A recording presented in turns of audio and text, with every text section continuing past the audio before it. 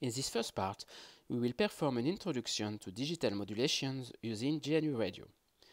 The different concepts illustrated here are how to send bytes using digital modulation, the constellations QPSK and 16 QAM, pulse shaping, synchronization, and decoding the emitted message.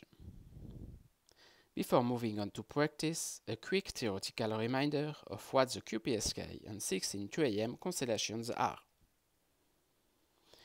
We consider the complex plane with the real part on the abscissa and the imaginary part on the ordinate. The QPSK constellation uses 2 bits per symbol, which makes 4 possibilities whose coordinates are as follows: -1, -1, -1 plus 1, +1 plus 1, and +1 -1. Each coordinate corresponds to 2 bits, 0, 0, 0, 1, 1, 1, and 1, 0. For the 16 QAM constellation, it is the same principle except that there are 16 possibilities, so 4 bits per symbol. It's a little more difficult because we are going to show coordinates like -0.33, -0.33, for the symbol, for example, 0101. Now let's see how to illustrate this with GNU Radio. So let's go step by step. First, we define a number of variables that we will explain when we need them. For the data source, we send bytes in decimal, values between 0 and 255, with a vector source in which we can indicate the values with a variable send defined in a cute grade chooser.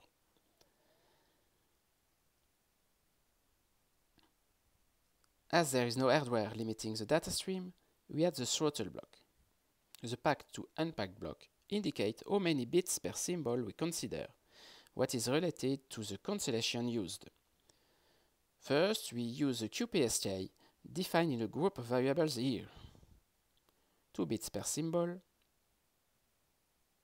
the coordinates in the complex plane, and the digital values associated in decimal 0, 1, 2, 3, and 2 bits, so 0, 0, 0, 1, 1, 0, and 1, 1. To understand, let's look at what this block returns with a EUGRD to float type converter and a time sink. If we send only 0 in decimal, the result will only be zeros. If we send 85 in decimal, so only couples of 0, 1, the result will be a sequence of 1. If we send 170, so only couples of 1, 0, the result will be a sequence of 2. If we send 255, the result will be a sequence of 3. And if we choose to send random numbers, the result will be random values between 0 and 3 included. If we decide to use another constellation, 16 QAM for example, we have to change to 4 bits per symbol. The bits will be taken by chunks of 4, and the decimal values evolve between 0 and 15.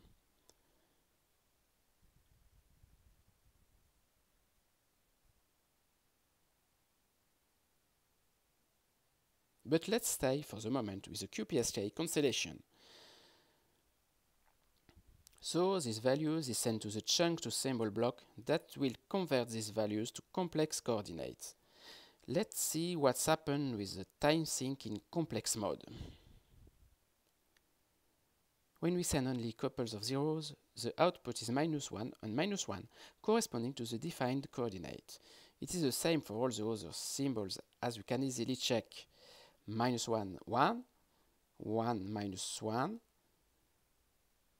and 1, 1.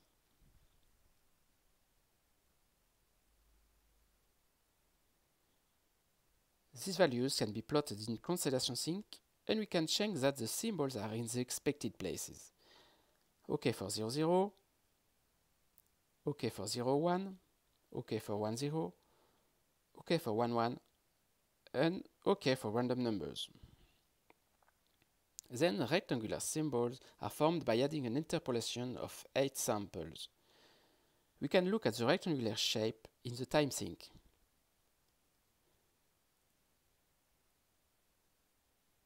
Now let's look at what pulse shaping does.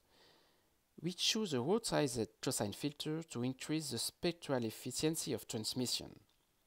Let's observe the signal before and after filtering.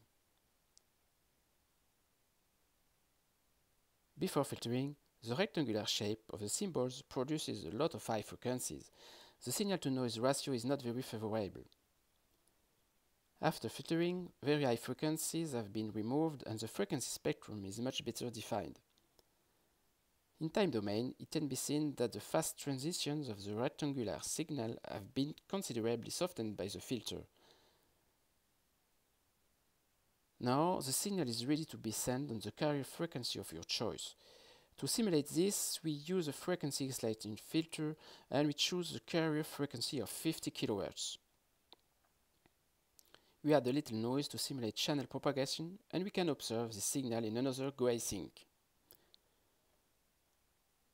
First, we can check that the signal is shifted by 50 kHz. Then we can observe the effect of noise on the spectrum. If the noise is too important, the signal is hidden in the noise and it will be more difficult to recover it. Then the modulated signal is sent to the reception part with a virtual sync.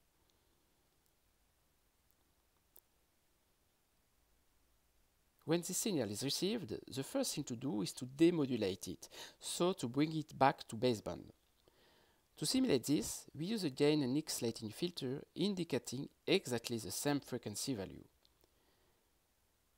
We can observe exactly the same signal, centered on 0. But if we try to look at the constellation, we don't retrieve exactly what is expected because of the pulse shaping. So we have to add a synchronization block to get only one value per symbol. It's the role of the symbol sync block. This block will perform synchronization using the Müller and Müller algorithm. We only need to indicate the number of samples per symbol. The other parameters are left by default. At the output of this block, we can observe the constellation and check that everything is as expected. Now the received QPSK constellation is correct. At this moment, we can check that everything is working with the 16 QAM constellation.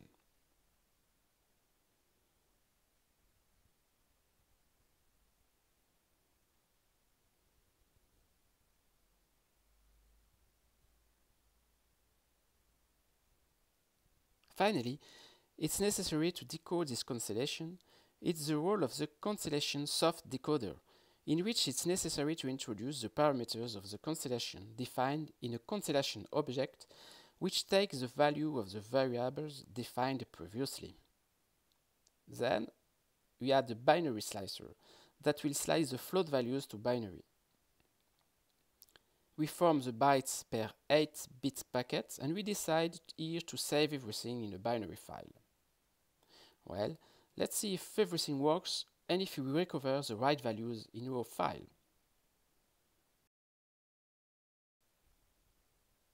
Okay. Okay. Okay. Seems okay with QPSK. And you need to believe me, but everything works perfectly with 16 QAM too. Before ending this presentation, let's come back to something that is common to have to deal with when real signals are received. Here, the transmit and receive frequencies could be set exactly to 50 kHz, which is not the case in reality. The local oscillators of two devices, transmitter and receiver, are not perfectly synchronized. We can model that by adding a parameter df in the reception frequency. Now let's see what happens when the oscillators are not perfectly synchronized. If the offset is positive, the constellation starts rotating clockwise, and this more and more quickly than the offset is growing. If the offset is negative, it's the exact opposite. So in the real world, it is imperative to use something which makes it possible to compensate for this frequency shift. In GNU radio, we have the Costas loop block. Now let's just look at its effect.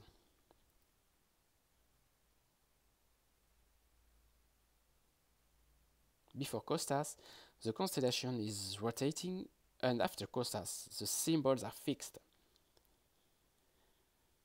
The Costas block in GNU radio will work for all phase modulations, BPSK, QPSK, 8PSK, but not for QAM modulations, which vary both amplitude and phase.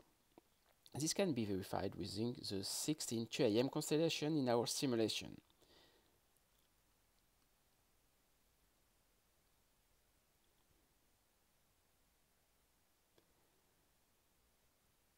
When the frequency shift is present, the constellation is still rotating, and Costas loop is not efficient here, so in this case we have to find another solution to compensate this frequency shift. This concludes this presentation about digital communications with GNU Radio. Thank you for your attention.